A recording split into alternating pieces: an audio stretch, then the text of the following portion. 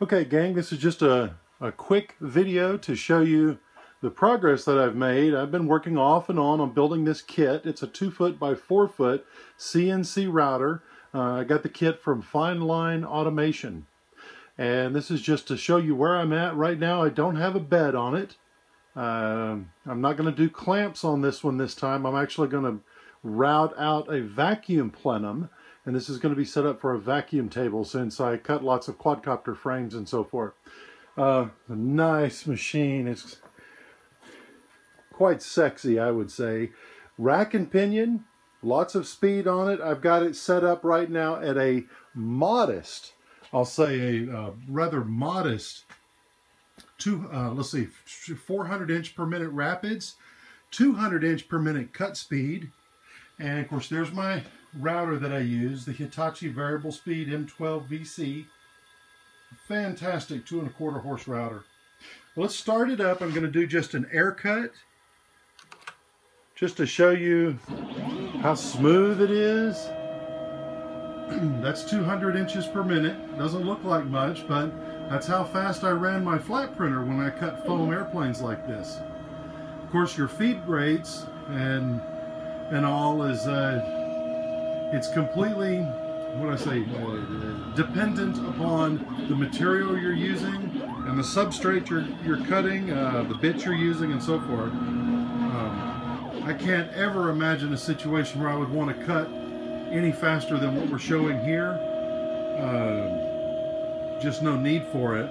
Foam is about the fastest. I can cut, this is about almost 4 times the speed I would normally cut OPQ frames. Is what I'm demonstrating right now.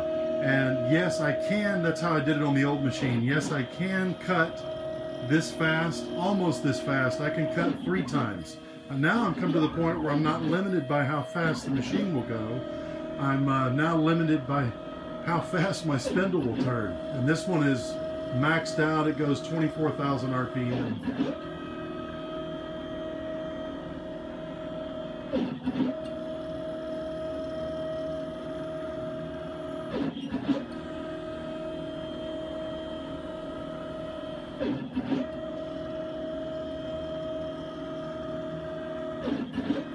It's cutting hinges on a foam airplane right now, aileron hinges. It's going to get with it here in a moment though. We do lots of tabs and slots.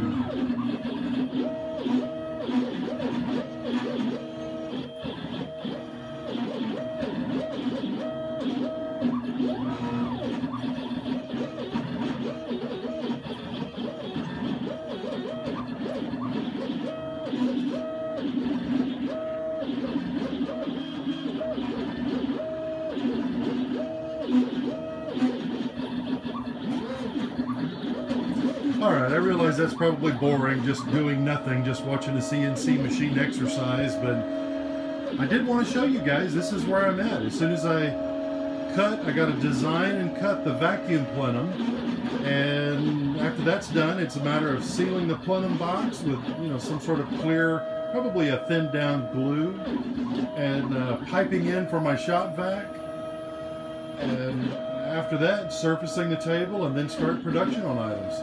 I've got some new plastic in to work on some new multi-rotor frames that you guys might get a kick out of. So, yeah, hopefully that'll come up before the end of the year. Hopefully you guys have got a kick out of this.